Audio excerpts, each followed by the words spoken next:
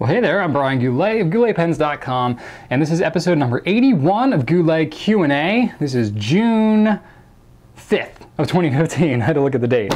I recorded this on the 4th, so, I had to get my dates straight, so I never know what day of the week it is anyway. But welcome, if you've never seen this broadcast before. It's a live weekly, not live, but it's a weekly broadcast that I do, and answer all kinds of pen, ink questions, and so on. So, what have I been up to for the last week or so? Let's see here. This past Wednesday, we had Goulet Blue Day here at Goulet Pens, and the wall, the color of the wall behind me, blue, that's our color. And so everybody wore blue, so it was pretty fun. And then let's see here. We have, tonight, actually, while you're watching this, it'll be the previous night, but as I'm recording this tonight, my son is graduating from preschool. So he'll be in a, whole graduation get-up, and apparently they're going to be singing a song with some choreography. It should be pretty darn entertaining, so that should be pretty fun. Let's see here, got some new pens, the new Omas Arte Italiana Vision. I got those actually on Wednesday, so I wasn't expecting them to come quite so early. I thought it would be a little bit further out, like mid-June, but that was kind of a happy surprise. So those are kind of cool. I'll be talking about those more a little soon. I plan to shoot a video on them. And then Pilot bamboo pens, they're wood Vanishing Points. So those are pretty cool, like real wood, like actual real wood. So there's a black and there's a cherry color. Both of them look really good. So check out the pictures of those. Should be pretty cool pen. It's a little more expensive though, for sure, because it's real wood, but really interesting pen. Let's see here, Pilot G2s. We're going to be stocking the, not the full line, but a whole lot of the Pilot G2 rollerballs, as well as refills as well, including all kinds of cool like metallic colors and stuff like that. It's pretty interesting, pretty fun. Digging those. We got the Pilot Metropolitan rollerballs now, which use G2 refills, so you'll have some more options for refills in your Metropolitan as well as your G2, so that's pretty cool. And then over the next several weeks, we're going to be launching some new lines of, new to us, lines of cross pens. So we're going to have the Botanica, the Classic Century, Century 2, and the Townsend, and the Click Gel as well. So lots of interesting stuff going on there. It's all, the Botanica is actually a new pen from Cross. That pen is pretty sweet. The rest of them have already been available from Cross for a while. It's just new to us. So we're a relatively new Cross retailer now. So if you like Cross, there you go.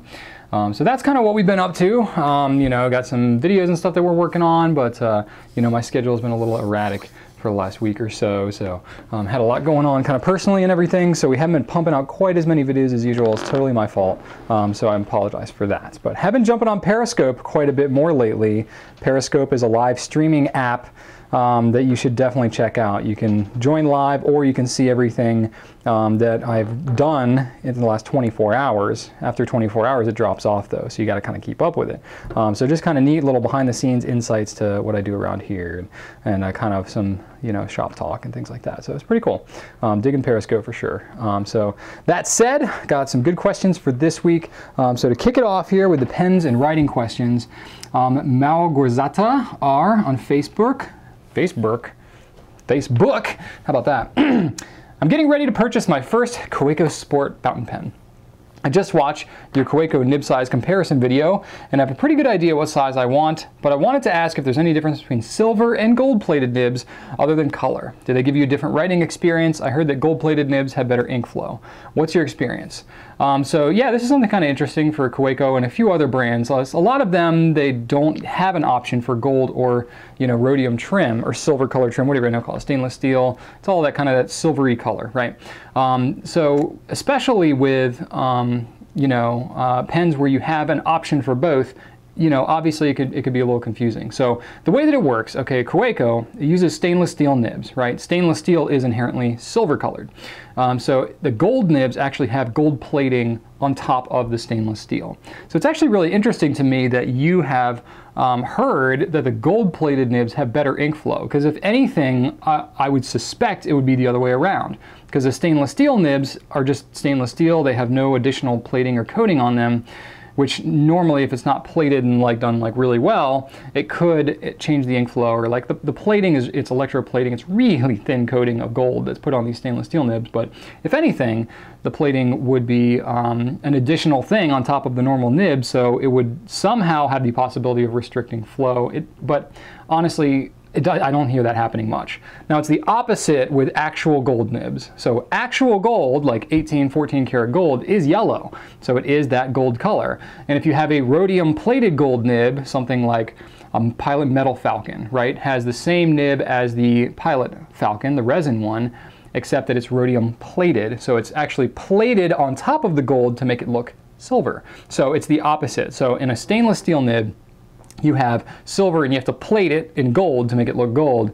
When you're using actual gold, it's solid gold and then it's plated to look silver. So usually if there's any kind of difference, which there rarely is, but if there's any kind of difference in ink flow or performance at all, it would be in whichever one has the plating added to it. But that said, it's pretty rare that that ever happens. It's basically so rare that it's not even really a factor. So I think that if you're reading that the gold nib's a better ink flow, I think that's purely a coincidence, or maybe it has something to do with one type of pen versus another or something like that. I think there's something else going on there, but the plating in and of itself usually doesn't make a difference, especially with the Kaweco. I really haven't heard of that happening a lot. Okay. Next question. Brendel L on Facebook. Looking for a double broad nib. What fountain pens have this nib? Have a double broad? Oh gosh, not much. Not much at all, really. In fact, I looked at gouletpens.com. We don't carry anything in a double broad. Nothing. Not a thing. You can definitely get some very wet broad nibs, you know, but there's really no double broads that we have available to us. And even by special order, the companies that offer that by special order, I'm thinking Pelican and Omas are kind of the only two that like come to mind that even do double broads as a special order. They're cutting those out. Like now, it used to be that Pelican, we could get a special order. They would stock them in, you know, the U.S. Chart Pack is a distributor for Pelican in the U.S. They used to stock them. Now I think they're not even stocking them anymore. So now it's a special order all the way back to Pelican Germany, if they're even going to continue to offer it at all. I need to get some clarity on that. We get asked about it so rarely. I haven't just like really followed up to kind of define that, because we don't stock, you know, the Souvron series anyway. So that pen is already a special order for us, and then it's like a special order on a special order, and it's just, I don't go chasing down that road unless I have a specific reason to, for the most part. So that's been changing. I think double broads are just going on the way out. Even broad nibs in general don't sell that great. There's certain brands like Conklin that are just like ditching broads altogether because they really don't sell that well. You know, we stock Goulet nibs here. The broads, they just don't sell like, they're like 5% of the fine nibs. You know, it's like really, really, really, really low. So double broads is even a fraction of that. It's probably like 5% of the people that would buy broad nibs would buy a double broad. And I think that has to do in terms of like paper quality. I mean, they're super smooth, but in terms of paper quality and stuff, a double broad is so wet that it's just almost unusable for most people. Some people really, really love them, but they are much harder to come by than they used to be. So over the last like 6 years since I've been in business doing this stuff, I've seen a trend of double broads and broads kind of starting to disappear. And you can say what you will about that. I think it just has to do with the fact of what people are buying and what people want. So I can't really like analyze it too much deeper than that, other than it's just a matter of economics. You know, pen companies are going to make whatever people are buying. And with a nib like a double broad, if no one's buying it or very few people are buying it, it doesn't make practical sense to distribute those worldwide, especially if there's just not a demand for them. So it's kind of sad to see, you know, fewer options of nibs than there used to be in some way, in some models and stuff like that, but it kind of is what it is. So you might still be able to find some around, but I don't have any of them, and I'm really sorry about that. All right, Schaefer King on Twitter asks, how do you tell what size a nib is if it doesn't have any markings? Okay, so there's kind of like two ways that I can interpret this question. Size meaning like fine, medium, broad. It's actually somewhat rare to come across pens like that don't have any designation. It definitely does happen. Platinum has a couple of pens like that. You know, there's some that just don't have any designation whatsoever. That gets a little, you know, annoying. Usually that's pretty easy. So you can usually just kind of write with it, compare it to, if you have another fountain pen, compare it to another fountain pen you have, and then be able to tell that way. That's probably the best way. Once you've handled quite a few pens, you can almost tell pretty much just by looking at the tip about what size it is. the other way that I can interpret this question is probably a much more common one that I feel we get asked about a lot, which is basically how do you tell like the overall size of the nib? Like here's a nib pulled out of a pen, and how do you tell whether it's a number 6 or a number 5 or whatever, right? We get asked about that a lot because there is no designation of that on the nib itself. So I'm going to zoom in a little bit here, so you're going to get to see how unshaven I actually am. Woo, okay. Oh, weird throat thing. Hey, hello. I have a monitor over here so I can see if I'm in focus or not. So when you have a nib like this, if it will focus on my nib, ta-da, there it is. A Goulet nib there. If you have a nib like this, the way to tell the actual size designation, this is a number 6 size nib. And the way that you can tell it's a number 6 size is if you look, there's a curvature to the nib here. And if you measure in between the point here and the point over here, the distance there is 6 millimeters. So I've got my ruler here. Da-da-da. All right, I'm gonna try to do this like it's all mirrored in reverse and stuff like that, but it's gonna be kind of weird. Okay. So if you look there, if I measure in between, boom, 6 millimeters. Oops, hold it still, 6 millimeters right there. Now, another pen, such as the Kaweco Sport that I just showed earlier. So if I yank the nib out of this thing, it's a smaller nib, and I'll show you just how. Okay, so I pull the nib and feed out. And if you look at the overall size of the nib, you can tell that it's a lot smaller than the number 6 that I just had. Whoa, what a difference, right? Huge difference, okay? So you can have different lengths of nib and stuff like that, but the Kaweco, if I use the ruler, sorry, the focus is gonna go nuts. Okay, so here's the ruler. So if I hold that up, you can see, ooh, yeah, there we go, 5 millimeters, okay? So number 5 nib, 5 millimeters. Number 6 nib, 6 millimeters right there. So that's how it works, okay? That's the big magic secret of how you measure nib sizes. Now, the confusing and frustrating thing is that, you know, many, almost all pen manufacturers do not advertise what size designation their nibs actually are. And I kind of get it because most pen companies aren't really wanting you to go swapping their nibs with other brands' nibs because they can't warranty them, they have no idea what the flow is going to be like and stuff like that, and sometimes you can have a number 6 that has a little bit different bend or curvature to it so it won't flow right and all that kind of stuff. So pen companies match up their feeds and the engineering design with their feeds to match the nibs that they're going to be using on it. So, and they tweak the nibs and stuff like that accordingly so that it's going to work properly in that pen. When you go swapping and stuff like that, sometimes just an even swap, even if it's the same like number 6 nib or whatever, the flow is a little bit different and it maybe isn't kind of what you expect because it's not really designed necessarily to fit that pen. These aren't made to be truly universal most of the time. So it requires a little bit of hack, a little bit of tweaking and stuff like that. But in general, that at least answers your question of how do you tell what size of the whole nib that you're dealing with. Cool?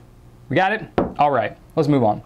Bijan A on Facebook asked, long question, I'm gonna paraphrase, okay? So basically, Bijan here has, I hope I say your name right, has a Pilot Vanishing Point, which I have right here. So I got a green one, just, you know, fancy green metallic one, neat, right? So I'm gonna zoom in a little bit again here so you can see what's going on. So I have a green Pilot Vanishing Point, and if I unscrew it, you can see that the nib unit pulls right out of the pen, and the converter that's used in here is the Pilot Con 50, the piston converter, like so. And it just goes right in there. So what Bijan is asking about here is there is a converter called the Con LAS, I guess that's what it's called in Japan. That is the converter that is used on the Pilot Metropolitan, which is not sold separately apart from the Metropolitan. It comes in the Metropolitan as well as in the Pilot Parallel. It's called like the cleaning converter in the Pilot Parallel. So if you take this converter, can you use it in this nib unit instead of the Con 50? Bijan here is having trouble, said it just will not fit. So I have a converter here, I have a nib unit here, I'm going to stick it in, and mine fits, like it fits great. Sometimes you have to really push on there, especially if you're using like a Con 20 converter, which looks a little bit different. In fact, I may have one of those right here, hang on. I've got a bin of like, you know, cartridges and converters here. Yes, I have a Con 20. Hello. I have a Con 20 right here. So this is a Con 20, right? So the Con 20 and the Con LAS look almost the same. They're the same size. They have the same bladder in them. The Con 20 just has a little more of a metal housing on it. So it's a little sturdier, a little better for a long-term converter option. So when you go to put that on a pen, when you go to push it, it's going to give you some pretty steady resistance on here. So you have to really jam it on, but there, I just got it. So I had to kind of get it over the hump, and then once I do that, it'll go on there just fine. So I'll put it back on here, screw the pen back together, voila. Okay, so that's with the Con 20. Now the Con LAS, I go to put that on there. That one actually goes on a little easier because this converter is already broken in a little bit. I've been using it on my Metropolitan for a while. So to put that on there, same kind of deal, works a-okay. Now this converter is a little bit shorter, so the nib will come out and it will still work just fine. It just won't come out quite as far as a Con 20 or a Con 50, because if you look at the overall length of the converter, it's just not as long as the other two. So it's very fine difference there. Can you see the difference? Yes, you can. There you go. So it's just a little bit different. It still is workable, and you can see here it's literally just like a little bit of metal there on the end. So while it will work, I would say probably don't look to use the converter out of the Metropolitan or the Parallel as a long-term solution for your Vanishing Point. But if you get yourself in a bind and you find that you really need one and you have one of those converters laying around, you should be able to work it in there. It just takes a little bit of fortitude being able to get it onto the actual pen. Sound good? All right, got a couple of ink questions for this week. Carrie Stars on Twitter. Hello, Carrie. Let's see here. After a day or so in my pen, PR Shell Pink, that's Private Reserve Shell Pink, goes from raw shellfish pink to cooked shellfish red. Not because of water. Any idea why? I like your analogy there. It's just very fitting that it happens to be shell pink. So the first thing I would do is like look at the bottle. How does the overall bottle look? And the reason I kind of say that is because certain inks, like I think shell pink is one of them, certain inks are pretty heavily saturated with dye, and based on the combination of dyes that are used, you can sometimes get what's called chemical sedimentation. Okay, chemical sedimentation essentially is when you have a kind of a chemical reaction that happens with the dyes, and it actually like crystallizes and drops to the bottom of the bottle. This happens with certain inks. I think shell pink might be one of them. I've seen it happen with Vampire Red, Dakota Red, some Private Reserve ones. I've seen it happen with Diamond Pumpkin, Noodler's Dragon's Napalm, Georgia Peach, Atlantic Salmon, I think, Hellfire. Certain colors, especially in this like pink and red range, actually all those inks I just named, except for the pumpkin, all of those were in the reddish kind of range. So there might be something about like the pink or the red range that just makes it more susceptible to this type of reaction. I'm not sure. I'm not a chemist. I don't really know. But you know, inks that are really saturated, dye with like PR definitely falls into that group, can have this kind of chemical sedimentation. It doesn't necessarily hurt anything, but if you're inking it up and you're sucking up any of that stuff from the bottom, which can happen, especially if you're like shaking up the ink. That's one argument against shaking up ink, is when you have these particular ones where there's a lot of kind of fallout and sedimentation that kind of can happen. You know, that you shake it up, it kind of float around in the pen, and then it can kind of give you a different look. So basically what's happening is you're getting some of that chemical sedimentation in the ink up into your pen, and then it's kind of like falling out as you're writing with it. So what's happening when you fresh ink it up, you write with it, it's a lighter color, cool. As it kind of sits there for a while, the darker stuff that kind of falls out can then work its way through your pen. It doesn't necessarily hurt your pen, because it'll still flow through for the most part. If it doesn't, then you just clean it out and you're good to go. But what happens is it can change the color and make it a little bit darker. So I think that's what's going on. So my suggestion to you would be, you know, clean out your pen very thoroughly, what you have there. Inspect your bottle of ink, see what's going on there. And then maybe next time you fill it, don't shake the ink, and don't dip your pen like all the way down into the bottle, but try and keep it closer to the top and fill it slowly so that you're only sucking up stuff kind of from the top of the bottle, and then see if that makes any difference to you.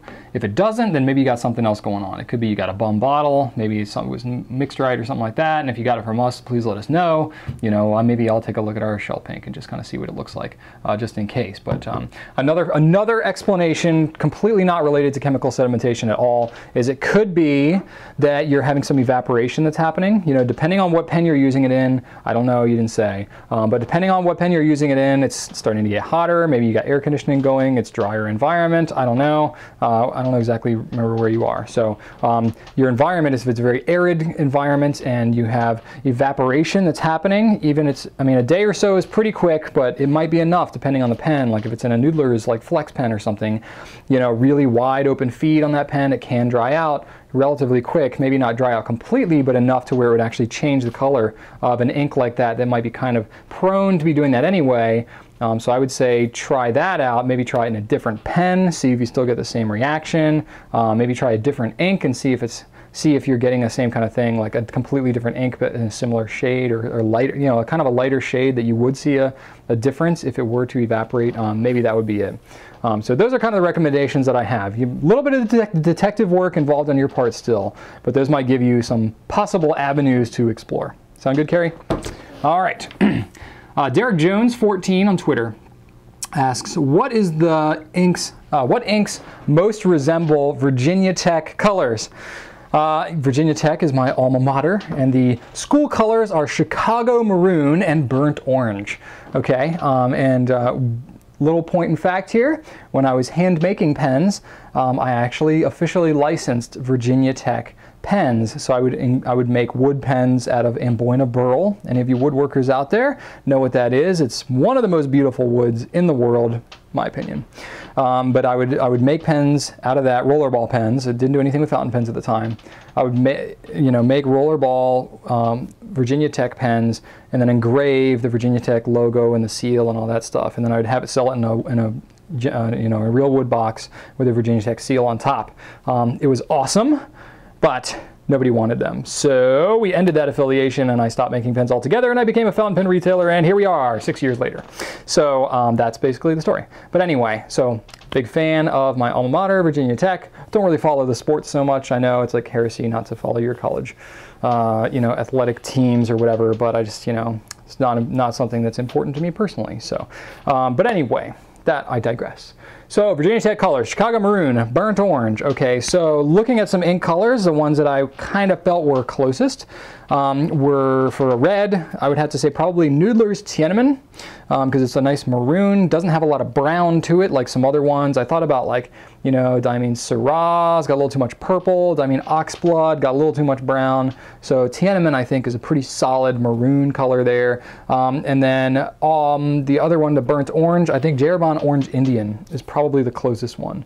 The burnt orange is interesting. It's not a bright, super bright orange like, Blaze Orange or Diamine Pumpkin or something like that, but it's also not, I thought about Diamine Autumn Oak, but it's not quite as, that one's like a little too burnt, you know what I mean? It's like almost charred, kind of crispy looking. So I don't know how an ink looks crispy, but use your imagination. But I would say that Jeroboam Orange Indian. So those combinations right there will get you pretty darn close as far as ink choices go for one of the greatest universities in the world. Anyway, Tony H on Facebook said, a lot of attention goes to Noodler's Baystate Blue. You noticed that, huh? But there are two other colors in the Baystate line, Concord Grape and Cape Cod Cranberry. Can you tell us about these inks, in particular, how they differ from the blue? Well, the biggest difference is Baystate Blue is blue, Concord Grape is purple, and Cape Cod Cranberry is pink. So that's obviously a very stupid answer. It's very obvious, but that really is the biggest difference. They're both very vibrant inks, both meaning the two that you asked about. Okay, there's three in the line. All three of them are very vibrant. However, Cape Cod Cranberry and Concord Grape are very bright, but they are not as standout, above and beyond insane, like nothing else brighter than other purples and pinks that are out there. So in general, I think Baystate Blue gets a lot of the attention because it really doesn't have any equal in terms of its vibrancy. with any other blue. It just really stands out. And blue is just a more popular color anyway. I think it's the best color in the world. So, right there. Just blue in general, not Baystate blue specifically, but it's pretty cool. Baystate blue is actually a little bit too purple for my personal taste. I do love the color, it's super vibrant, and it's awesome, but it just really stands out. So the Cape Cod Cranberry and Concord Grape are very vibrant, but not quite as vibrant as Baystate blue. So there's a lot of alternatives that you can use that are purple and pink that don't have quite as much hassle, I'll call it, as the Baystate line of inks. Baystate line of inks are higher pH. They do not mix with other non-Baystate inks, so you got to clean out your pen pretty thoroughly when you're using it. If you have any, residual ink that's non-Baystate and you put Baystate in there, it's not going to be great. So you got to make sure that you're really being diligent about cleaning out and switching in between those inks. So that said, it's generally not worth it for most people to go with the grape or the cranberry. But the Baystate blue is worth the hassle for a lot of folks. So that's in general kind of just my assumption, my synopsis, if you will. That's just kind of what it is. It's really kind of a blend or a combination of the things. But in terms of like chemical makeup and stuff like that, the other two Baystates are similar to Baystate blue. And in fact, you can mix all three of those with each other and come up with other variations of general like kind of purpley, bluey, pinky kind of color. But those can mix with each other. They just can't mix with anything else besides Baystates. Cool. All right, I got one paper question here this week. Amanveer G on YouTube asked, "Hi Brian, I've been the sneaky person who just lurks and doesn't really post or comment. Well, thank you for coming out of your lurking lifestyle for this question today, Amanveer. Let's see here, but I do have a question. Can you please do a video on how to write on dot grid paper? I'm confused. Graph paper, Size paper, French rule, blank paper, I get. Dot grid totally eludes me. Thank you." Well, that's interesting.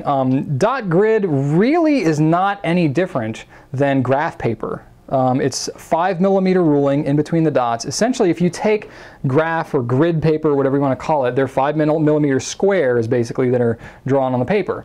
If you take and you put a dot at the intersection of every line on a grid paper and you remove the lines, you're then left with dot paper. So it's the same ruling and everything. So basically, as you would use graph paper, you use dot paper. It's really that simple.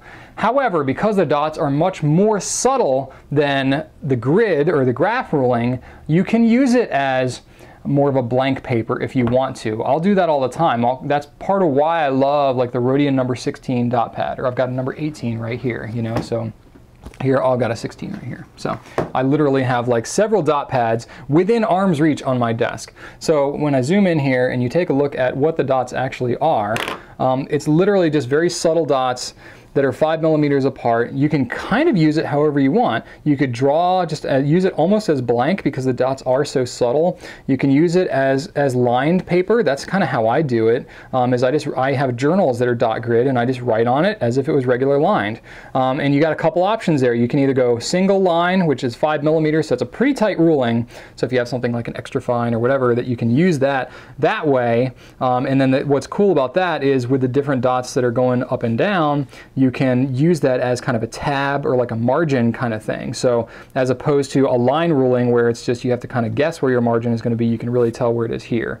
Another thing I like about the dot grid is I like to use this whenever we're doing any like rearrangement of furniture in our office or something like that. It's really cool. You can draw like boxes on it and do the shape of a room, and that works really well. And it doesn't compete with whatever you're writing as much as graph paper does. So don't ever think it too much. You can kind of use it however you want. It's really not that complicated. I think Size, the French ruling, is more complicated than dot.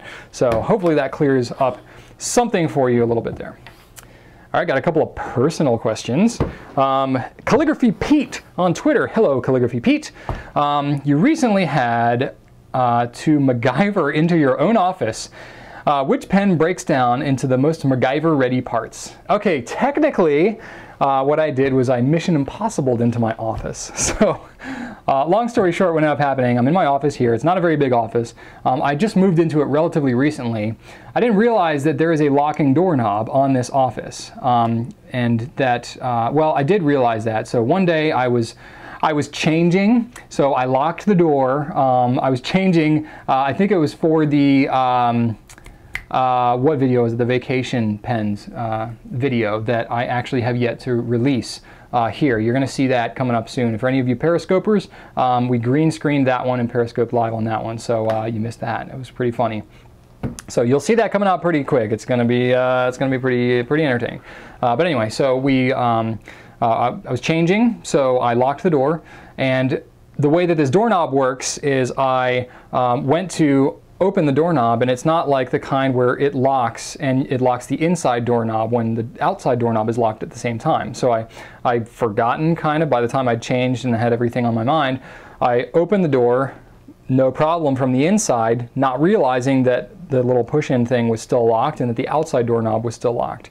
So I left it open. I leave my door open pretty much all day long, and then at the end of the day, we were going home for the weekend, so I pulled the door closed and realized that I had locked the doorknob. And because I've just recently moved into this office, and it's just an internal office, you know, I realized, like, shoot, I don't know if I have a key for this office yet. I need to, like, talk with my landlord and get a key.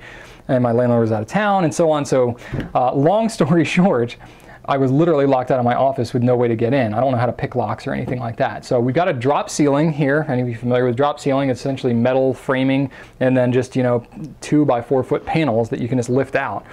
So pretty much my only option if I wanted to get into my office was to go into the room next door, set up a step ladder on the table next door, and then lift up the panel and jump over the wall and then drop down through my ceiling. And that's exactly what I did.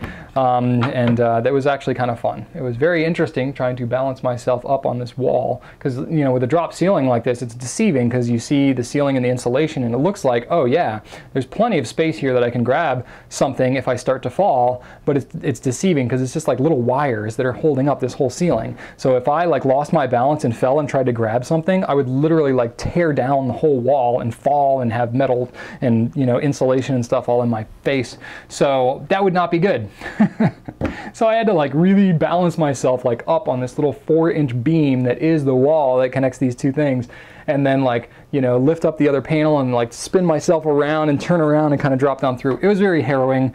Rachel was watching me with much concern, but it's okay. I made it, got in, unlocked it. I don't lock this door anymore. When I have to change, I go elsewhere until I get a key. So anyway, that's the context as to what happened. But your question is, okay, so I'll kind of go with the MacGyver thing, right? Because that, I feel that was more of a Mission Impossible dropping in through the ceiling, you know, the original Mission Impossible. I was like in high school or middle school or whatever when that came out, and it was like super like awesome when he did like the whole thing. He was on the floor, you know, Tom Cruise. So that's kind of where that context was. But anyway, going with the MacGyver thing, so you asked me what pen breaks down into most MacGyver ready parts. You know, I would say, I don't know, something that comes apart, you know, pretty thoroughly, right? Like I would probably go with like a TWSBI 580 or maybe a VAC 700. VAC 700 would be cool because it's got some like, it's got that rod in there and different parts, O-rings and stuff. Or like a Noodler's Ahab. There's lots of different parts. You can really take that thing apart.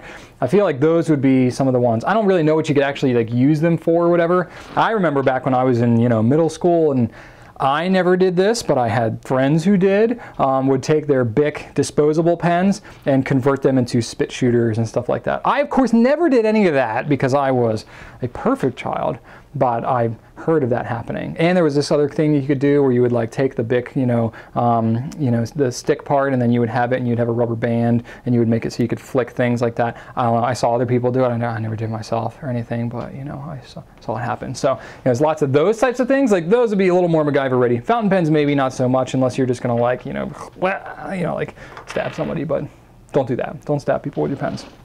That literally happened though. I heard about that a couple of weeks ago. It was in like an article or something I saw somewhere, like CNN or something like that. Like somebody literally stabbed another person who was snoring on an airplane. This lady whipped out her fountain pen and stabbed him in the arm or the leg. I think it was a leg. That's what it was. But like, seriously, wow. Tense flight, tense flight. So anyway, that's kind of what I would say. One of those two. Sure, completely wacky answer, but there you go. Insights into the mind of Brian Goulet. Steve K on Facebook asked, Brian, which rollerball do you personally prefer, the Lamy or the Metropolitan, and why? To make it more challenging, don't include price in the decision. Okay, so some context.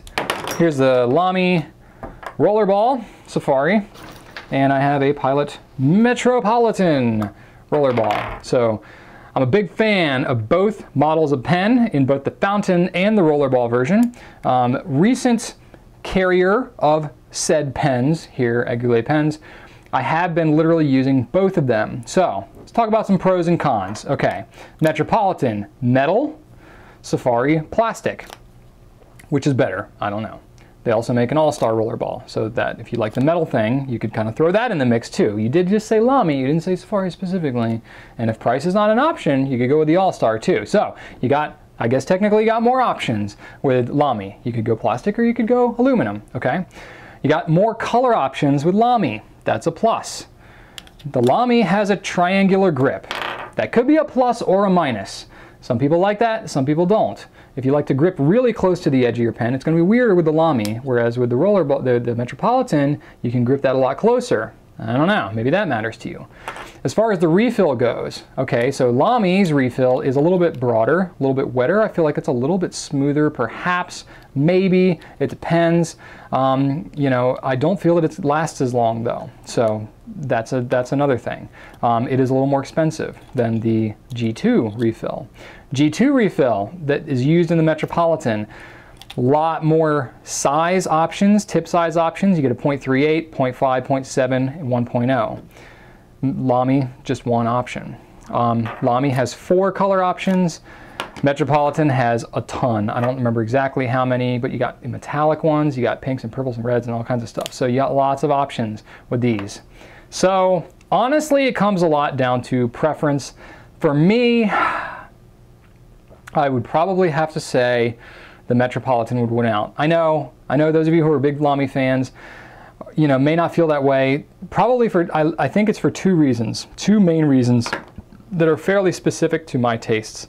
One would be the variety of tip and nib size options. Tip size and color options of the refills.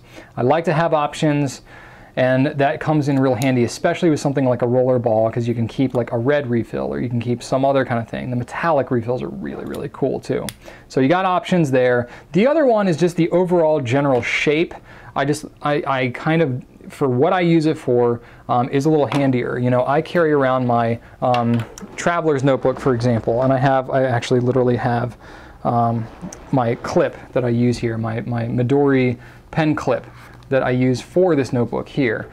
The Lamy can fit in there, but it's got a kind of a blunt end, and you got to work it in there. It's kind of a straight tube. It can fit, but it's a little longer, and it's just not as graceful, and you know, it can kind of snug in there. The Metropolitan, because it's much more tapered and stuff like that, when you're trying to fit it into a sleeve of some kind, or a you know, a backpack or a pen slip or something like that, because of the kind of cigar shape to it, it kind of just slides in and out a little more naturally. Those really are kind of about it. The Lamy clip catches on a little better. The clip is a little bigger, but lots of pros and cons, but those are just kind of some things that run through my head. So I think it's really close, but the Metropolitan probably wins out for me. And then there's the price too. It is cheaper. I have to factor that in there. I'm a very utilitarian guy. All right, let's see here. Got one business question for this week from Fernanda B on Facebook. It seems to me that there's only a few countries with fountain pen making tradition, like Germany, Japan, Italy, USA, not as much anymore, Taiwan, and just a few other from Europe or Asia. But I would love to know if that has changed, or if there are good fountain pen brands, maybe new ones or older ones, in other countries, like, I don't know, Portugal, Mexico, Australia, or maybe Ireland. Do you know any cool brands from countries that are not normally known for their fountain pen making? If so, do you plan on carrying any of them? Well, India would be one. I don't carry any, well, okay, Noodler's pen bodies, most of them, I believe, if not all of them, are made in India. The nibs and other parts are sourced out elsewhere, and I don't know where it's all assembled and stuff like that, but I know like the bodies themselves are in India. So India, and I know there's other brands that kind of come out of India. China's another big one. China, I think, actually makes a lot of parts and pen bodies and stuff like that for brands that are headquartered elsewhere in the world. So, you know, I know brands like Pilot and, you know, Platinum and other ones like that, they manufacture most, if not all their stuff, like in Japan. But I know that there's other brands, you know, like Schaefer and like Cross and stuff like that, that are like headquartered not in China, but they have their manufacturing, at least some of their pens, or if they're not a blend or parts or whatever, in China. China manufactures a lot of pens.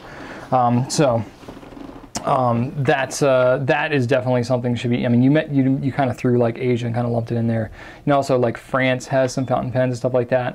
But if you're asking specifically like, you know, Australia or like, you know, Africa, South America, I literally can't name you a single brand that comes out of those. And I feel kind of bad about that, but I don't know. Like, I don't know anything that comes out of there. I'd be very curious if you know of any, please leave them in the comments. I can't even name you an older one or a current one that's made kind of in any of those areas. So I may be wrong. I mean, it may be possible that there aren't, but they're certainly not like distributed currently, at least in the US.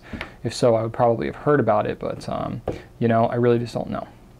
I'm sorry. So I'd be very curious to know if anybody else has any, but India is probably the biggest one that you didn't specifically mention here. All right, and then the last question I have for this week, keeping it a little bit briefer this week, I got a troubleshooting question from Daniel B on Facebook. When I ink up my Pelican M400 white tortoise version, special edition, with Noodler's Hunter, this section gets stained a little in green and the nib gets very difficult to remove the green coating, which causes a green tint. Is there any way to eliminate this? I like to use only permanent inks, but is that the problem? Yes, it's kind of a twofold thing. So you got a white pen. White pens are more prone to staining in general, just as a general rule. Just be ready for that. This pen in particular, you know, it's got the white grip and everything. You've got Noodler's Hunter, which is a permanent green. Not only that, but it's in the Noodler's Eternal line, which tends to be a little clingier than most of the other Noodler's inks, even most of the other like Noodler's permanent inks. Those Eternal inks, so like the Eternal ones, the 1 ounce bottles like Hunter, Fox, Whiteness of the Whale, that one's not as much because it's kind of, you know, not as much of an actual ink, more of a dilution thing. And then Periwinkle in Luxury Blue. I think that's all of them. Those ones really tend to cling to whatever pen that you're using. And then also, kind of in the same line there, you got the Russian and the UK inks, so like Socrates, let's see here, Rachmaninoff, L. Lawrence, Empire Red, all of those, Tchaikovsky, all of those inks tend to be a little clingy as well. And then Kung Ta Chang, Whaleman Sepia, some of these like fringe Noodler's inks that are, you know, are like exclusives and stuff like that. Those tend to be a little clingier. So they take a little more work to clean out. So you kind of have to be ready for that and then maybe consider that when you're making your pen choice. So maybe Hunter, you leave with a pen that doesn't have a white grip section, or that, you know, you don't notice the tendency to cling a little bit more. I'm not going to say stain because I don't know if it's necessarily like a permanent thing that you have to worry about, but it's certainly kind of a pain to clean off, right? So if you're going to be swapping that color in and out a lot on that particular pen, you know, that's not a cheap pen either. So maybe just like don't use that particular ink in that pen. I went and pulled up some, I'm going to leave a link for you on the blog. I can't leave a link directly in YouTube. Well, I guess I can leave a link in YouTube. Well, maybe. We'll see. We'll see. I can't do a hyperlink directly in the YouTube description, but anyway, look on the blog. You can do search filters on gouletpens.com. If you go and you click on bottled ink and then you click green and then you click water resistant, it'll show you a search filter of all the water resistant, you know, greens that we have. Some ones that I think might be ones you could consider: Noodler's General of the Armies. It's a little more of a blue-green than Hunter, but Green Marine might be one. It's a little darker than Hunter. There's nothing that's going to be exactly like Hunter and still be permanent. So it's just something that you can play around with there and give some options. But I think that it's a kind of a combination of the two, but mainly the ink. So there you go. That's it for this week. Wow, a little bit shorter here, 44 minutes so far, so that's pretty good. I got a question of the week for you this week. A good one, okay? This is a good one. All you lurkers out there, how long did you lurk on this channel, whether it's the blog or on YouTube? How long did you lurk before posting something? whether it's a response or a question, whatever. Or are you still lurking right now? And if so, I would like for you to end your lurking streak and then tell me how long it's taken you until now to actually engage with me on these channels. I'm very curious to know, because literally I'm not joking with you. I get emails and sometimes, you know, hear comments and stuff like that from people that say, I've been watching your videos for a year and a half. And I've never bought anything. I've never responded, I've been lurking for like a year and a half. I've watched every video you've made. I'm so excited to place my first order with you. That happens, and it's amazing, and I'm flattered by that.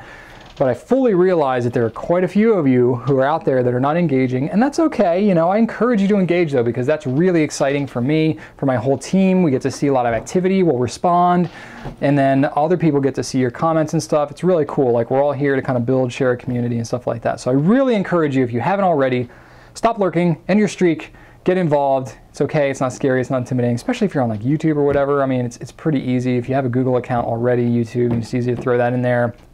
Respond. The blog is a little more complicated. You got to set up a Discuss account and be able to post and stuff like that. It's not quite as straightforward, so I understand there's not as many comments on the blog, and that's okay. But YouTube especially, go ahead, just jump on, why not? And then you can subscribe while you're at it, right? Got almost 25,000 subscribers now. That's pretty cool. So another shout out to Periscope. Lots of behind the scenes stuff on Periscope. So if you are interested in seeing kind of like more kind of throughout the day, little blips and blabs. Yep, I just said that. So if you got little dribs and drabs and blibs and blabs as we're doing things here at Goulet, you can see what we're doing a little bit behind the scenes. So Periscope's pretty cool for that. So jump on that app. It's a hot up and coming app. It's going to change a lot of things. It's linked up through Twitter, so you get a notification whenever we're live. It's pretty cool. Anyway, hope you had an enjoyable broadcast here. Hope you've had a good June so far. We're just getting into June, which is blowing my mind. My son's graduating.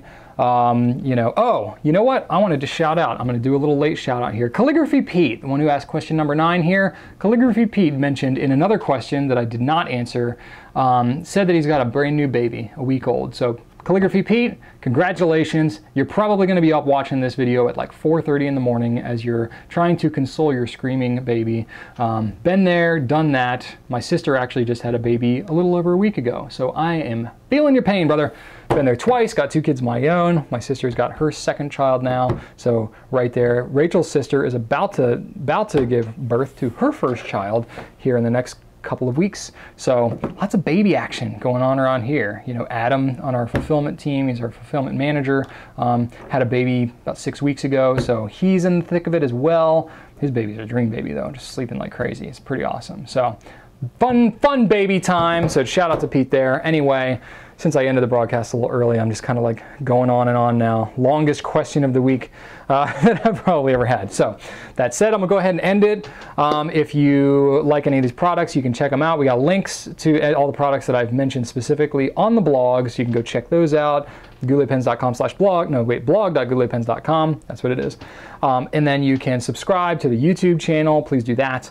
You can, you know, link up the blog in the RSS feed and so on. You know, follow us on Twitter at Goulet Pens. You can follow me on Twitter, Brian Goulet _ there, Periscope at Goulet Pens, Instagram at Goulet Pens, lots of fun ways, Facebook, the Goulet Pen Company, lots of cool ways to interact with us. We're having a good time on lots of these platforms these days. So hope you enjoyed this video. I will see you next week for Q&A again. Be sure to ask lots of questions on any of these channels, and we're happy to take them. Thanks so much for watching, and as always, undoubtedly, indubitably right on. Indubitably, what does that even mean? I don't know specifically, but there we go.